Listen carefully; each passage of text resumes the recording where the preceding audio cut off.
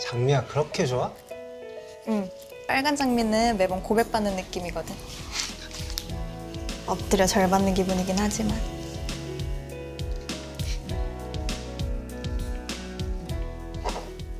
아유 제대로 먹네. 난 저거 싫어.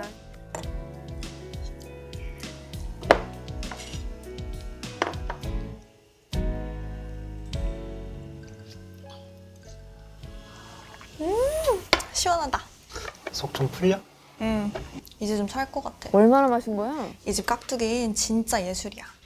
깍두기 사 먹으러 왔더니 국밥을 주네. 같이 먹어봐. 싫어. 아, 나 싫어. 나 음식 섞는 거 싫어해. 맛있게 먹으라고 그런 건데 사람 되게 무안주네. 에이 내가 언제? 아 당황해서 그런 거야. 얼른 먹자. 야, 그 젓가락 좀 털지 마. 헐? 젓가락 뭐가? 털면 안 돼? 원래 나 그럼 버릇이잖아. 갖고 오면서 물 떨어지잖아. 원래가 어딨어. 같이 먹는 사람이 싫다면 안 해야지. 알았어 조심할게. 얼른 먹어. 미소리가 갑자기 콘택트 렌즈를 뺀다는 건 열받았다는 거야? 싸우는 제 거야? 얼굴을 보기 싫다는 의미거든요.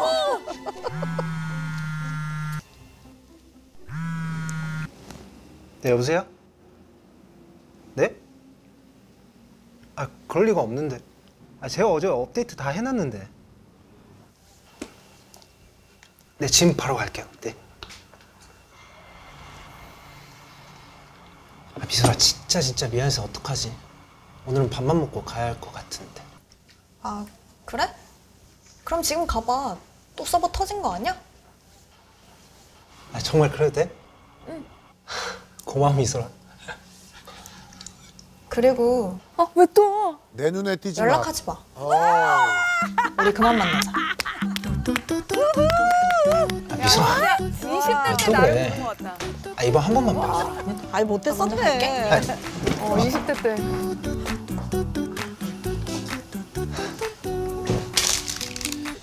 꽃은 죄가 없으니까.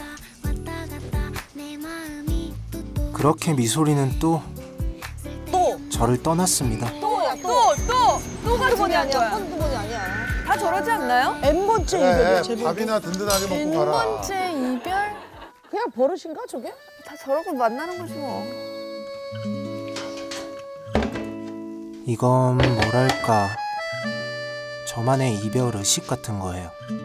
아 여자친구 거 그냥 다 버리는 거구나. 아니야 모아두잖아. 또 올 거니까 상자에 맞아, 넣어서. 쓰레기 봉투가 아니잖아요. 아. 그때도 사람들 볼까봐 일부러 딴 동네에서 만나고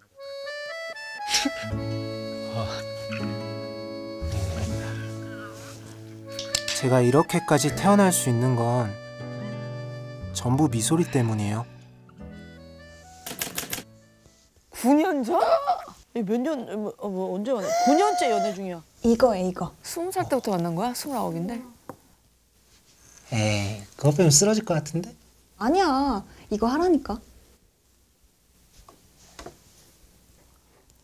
아싸.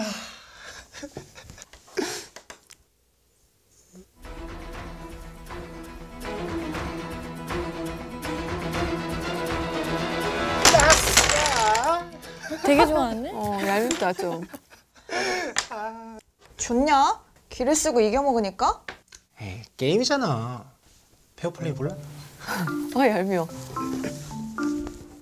때려.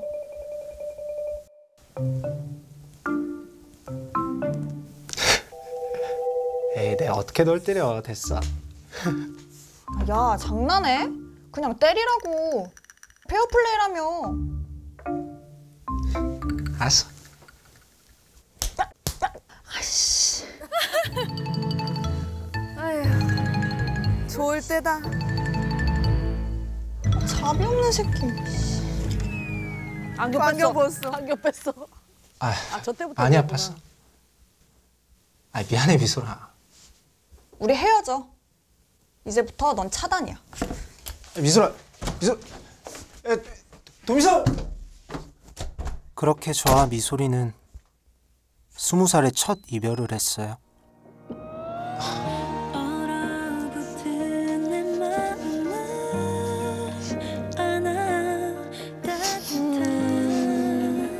너무 충격이었어 이 사람은.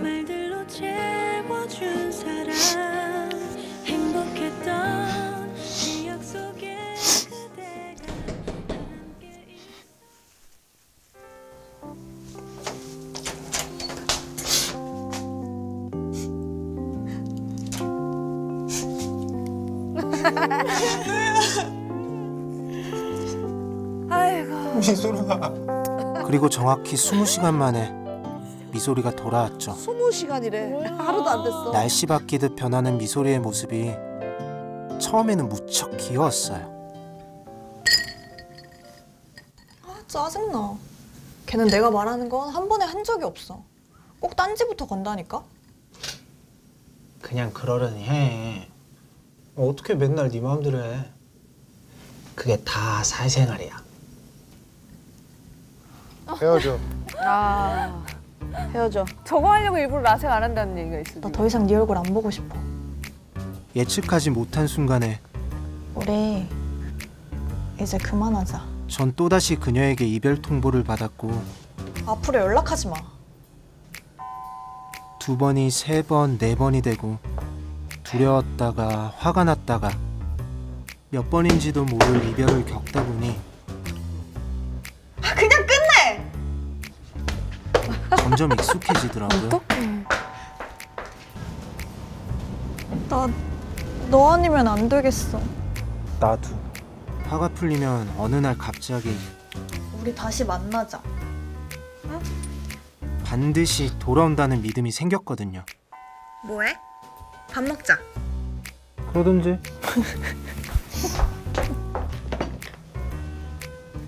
나 돌아왔어. 왔어? 연락하지 마. 우리 그만 만나자.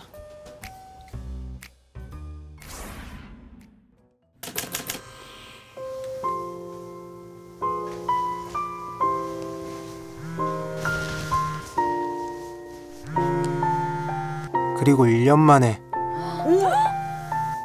미소리에게 연락이 왔어요. 진짜 아, 헤어지면 아까 안 돼. 곰탕 이후 1년.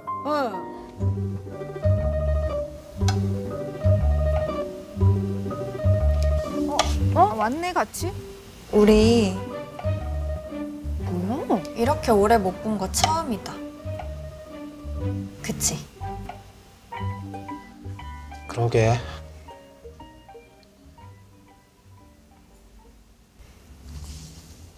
나 어제 소주 몇 병 마셨게? 아 커플링 끼고 나타났어? 많이 마셨어? 한 병 반. 대박이지?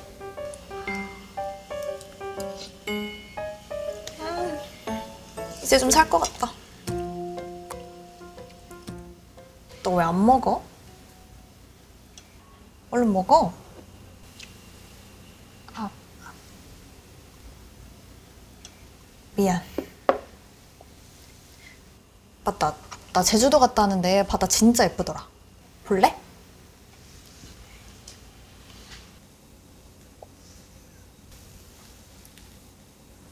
누가 찍어준 거야? 저거 찍어준 누가 거야? 찍어줬어? 예쁘네. 나 소개팅도 했었다.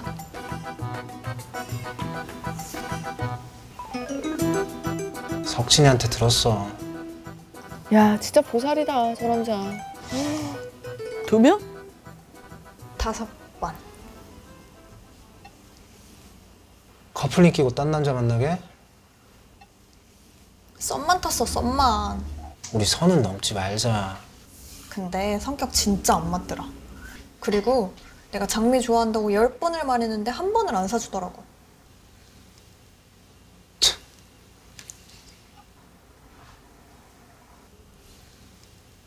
커플링이 부적인가 봐. 심현우, 우리 다시 만나자. 아 매번 이렇게 하는 역시 거구나. 너만한 사람 없더라. 바다 보는데도 너랑 왔으면 더 좋았겠다는 생각만 들더라고. 앞으로는 절대 헤어지자는 말 안 할게. 진짜야. 아참. 민트야. 민트 꽃말이 다시 한번 사랑하고 싶습니다래. 같이 키우자. 미소리도 알고 있었을 거예요. 그래. 저의 대답은 이미 정해져 있다는 걸요.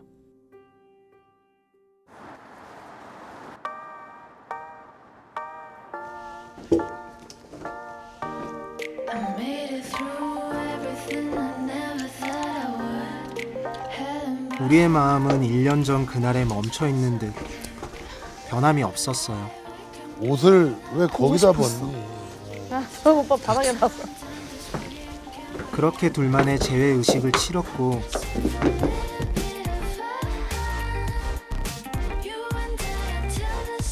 그리고 한동안은 또 불타겠지. 너무 좋아하네, 남자가.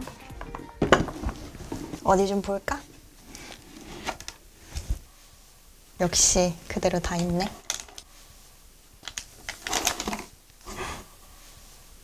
유통기한 일주일 남았어. 그럼 그거 썩겠는데? 일주일 더 있다 올 걸 그랬나? 되게 잘 맞는 커플이야. 잘 맞아. 선생님분이야. 선생님. 우리가 참견할 게 없어요. 제 앞에서 환하게 웃고 있는 모습을 보니 미소리가 돌아왔다는 사실이 새삼 실감나더라고요. 다시 시작할래. 고민을 해봐도 답은 같아. 뻔한 이야기들 쉽지 않다는. 집주인 아저씨 진짜 왜 그러는 거야? 월세를 그렇게 많이 올려달래. 가뜩이나 이것저것 돈 나갈 때 천진데. 아 짜증나 진짜. 이래서 목돈을 어느 세월에 만드냐고. 올릴 거라고 저번부터 말했다며.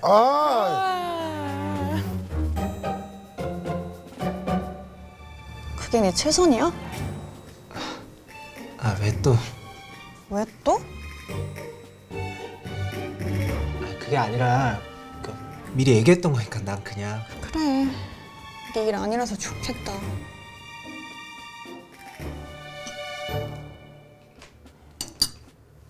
야.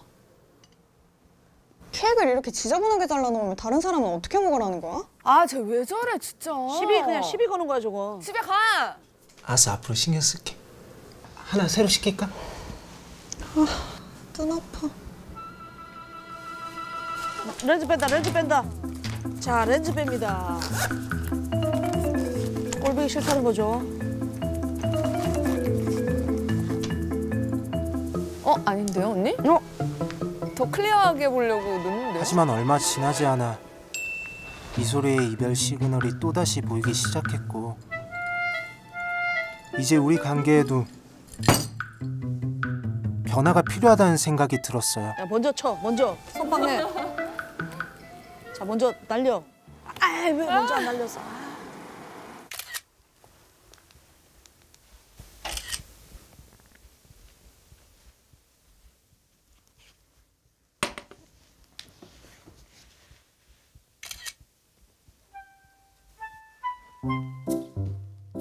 반복되는 이별의 고리를 끊어내기 위해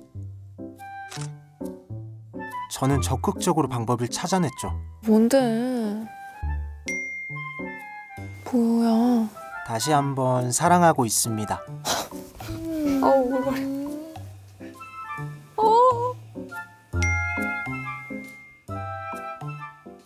뭐야 이게? 아, 요즘 기분 별로인 것 같아서 좋아하는 장미랑 꽃들 실컷 보고 리프레시 좀 하라고. 꽃꽂이, 꽃꽂이. 고맙긴 한데 나 그냥 집에서 쉬는 게 더 좋아. 왜? 재밌을 것 같은데. 일단 가보기라도 해. 3개월을 언제 다 나가. 그냥 취소해. 성의 생각해서 한 번만 가주라. 아, 가보고 별로면 남은 거 취소해달라고 그럴게. 귀찮은데. 아, 한 번만 가주라. 응?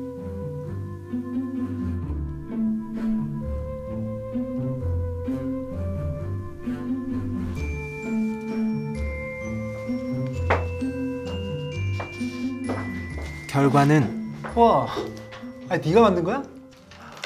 대성공이었죠. 아, 저번 거보다 훨씬 예쁘다. 아, 이거 팔아도 되겠어. 그치? 예쁘지?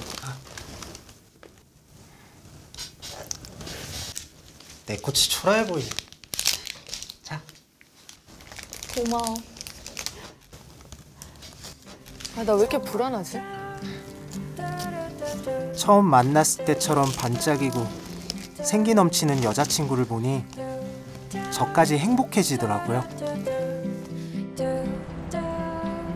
근데 노력을 많이 하시네, 남자친구가. 진짜 사랑하나 보다. 누구야?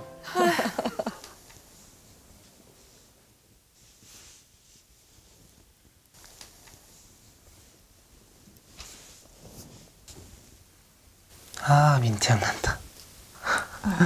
귀찮게 왜 이래? 귀찮게 왜 이래? 하지만 그 효과도 야, 나온다. 오래가지는 나온다. 않았어요. 화분 키우기 귀찮은데 그냥 말려서 차로 마실까? 아, 안 돼.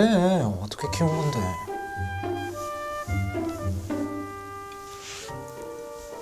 아, 벌써 또 시들해졌네 또.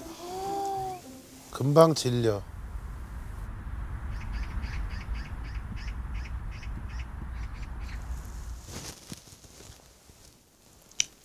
미소라, 아, 또 뭐. 미소라. 떠난 거야? 또 어디 간 거 아니야? 떠난 거야? 고양이 갔어. 고양이 갔어. 집 나갔어 고양이. 집 나갔어 고양이. 이별 편지. 커플링.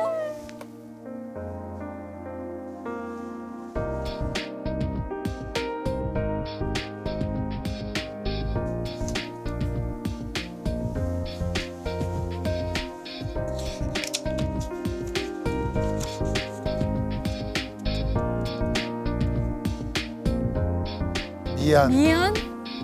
하나? 한마디? 도대체 무슨 일일까요? 셀 수 없는 이별을 반복하는 동안 단 한 번도 빼지 않았던 반지였어요.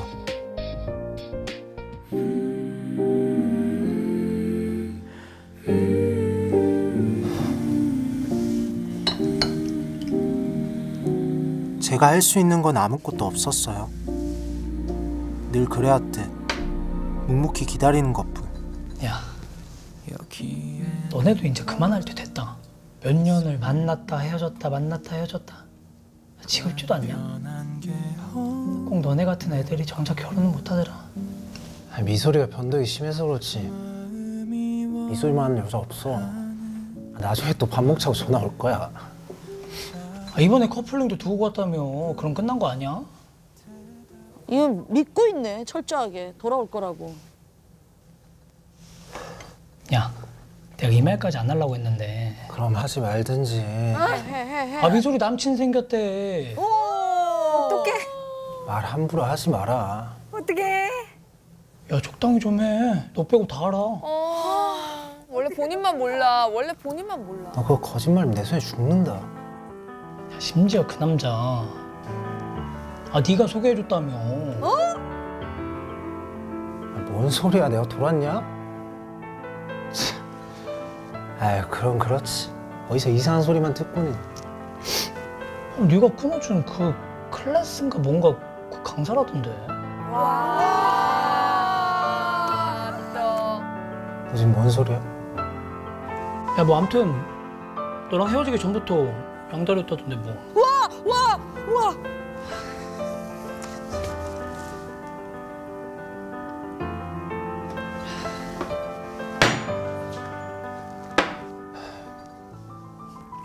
나 먼저 간다.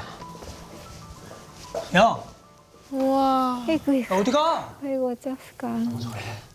아이고 어떡하니. 거짓말일 거라 생각했어요. 걷는 내내 악몽이면 빨리 깨라고 100번쯤 생각했던 것 같아요. 어서 오세요. 이놈이야? 찾으시는 곳 있으세요? 내 여친 찾으러 왔다. 아, 여자친구분한테 선물하시려고요? 아, 뭐. 장미 어떠세요? 그냥 이걸로 주세요. 왜 팔아줘? 네. 5만 원 계산해 드릴게요. 아, 안 그래도 속도 상한데. 아, 꼭 비싼데 왜 팔아줘? 네, 감사합니다. 자기야, 국밥 먹어. 여기 깍두기 진짜 예술이라니까. 금방 갈게. 순간 온몸에 피가 차갑게 식는 느낌이 들었어요.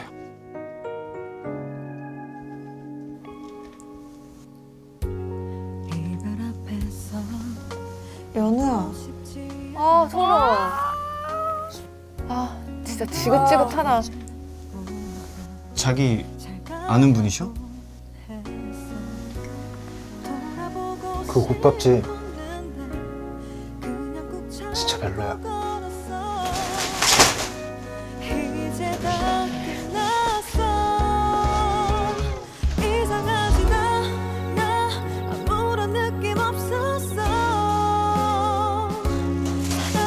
이거 이제 쓰레기 봉투잖아요. 그제서야 이 모든 게 현실이구나. 분당 어떡해. 제정신이 그래 들었어요. 너무 차갑어. 아우 지겨워 진짜.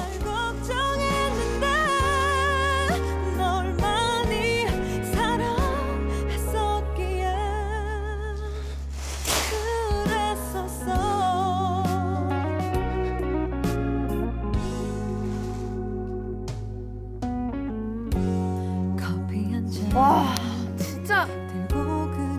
그래. 진짜로 끝이었죠.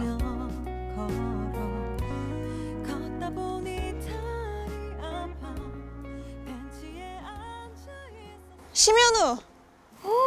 또 찾아왔어? 뻔뻔하다. 진짜 별로다 여자. 연우야. 얘기 좀 해. 비켜. 밥 먹자.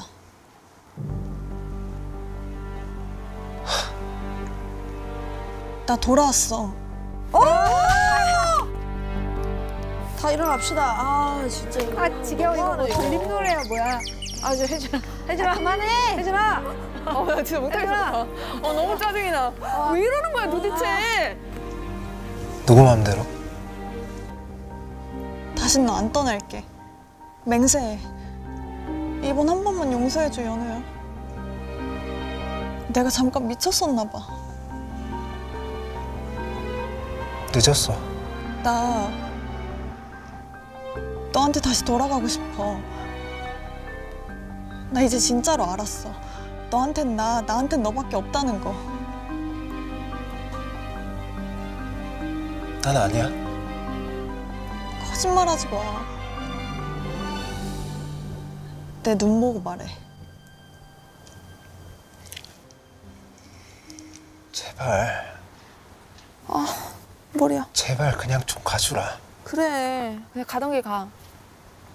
너 정말로 우리 9년의 시간이 이대로 끝나길 바래? 그 시간 네가 할 말은 아니다. 너 때문에 산산조각 났는데. 이제서 뭐 어쩌라고.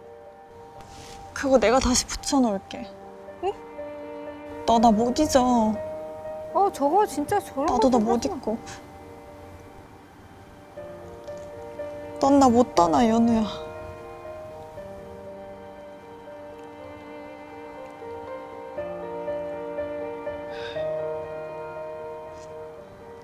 내가 얘기했잖아요. 네가 나를 떠나서 살 수 있을 것 같아? 그 마인드 갖고 있다니까? 아이고. 미소리의 또 말이 같이 있는 거야? 맞았어요.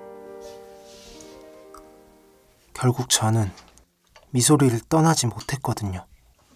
그만 보고 같이 얘기 좀 하자. 오늘 네 목소리 거의 못 들은 것 같아. 새삼스럽게.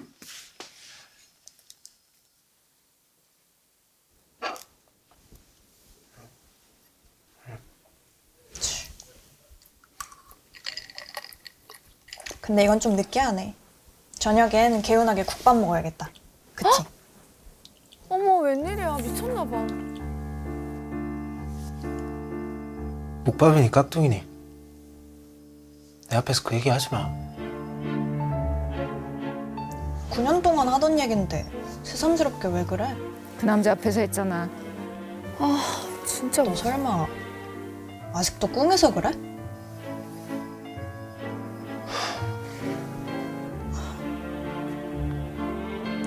용서하고 받아줘놓고 이렇게 사소한 거 하나하나까지 트집 잡을 거야? 나 진짜 뒤끝 쩐다. 그럴 거면 그냥 집에 가자. 예전으로 완전히 돌아갈 수도 없었어요. 너무 우위에 있다. 와, 진짜. 와, 정말 마음대로 하는구나.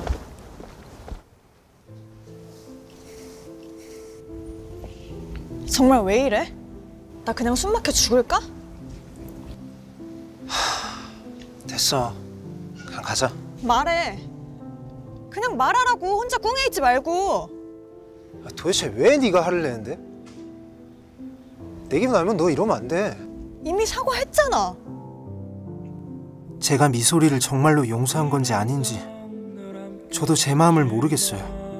네가 사과하면 난 그냥 바보처럼 해 웃어야 돼? 딴 놈이랑 바람피고 돌아왔는데 넌 그게 그렇게 쉽게 털어질 수 있다고 생각해? 그럼 도대체 언제까지 이럴 건데?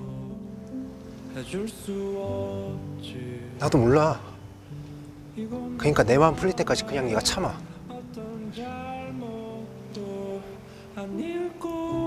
그럼 반지는 왜 안 끼는데? 반지라도 껴! 아 몰라.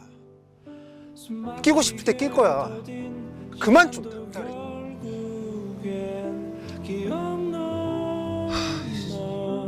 시간이 지나면 제 상처가 아물고 모든 게 괜찮아질까요? 아니면 여기서 그만두는 게 맞을까요? KBS Joy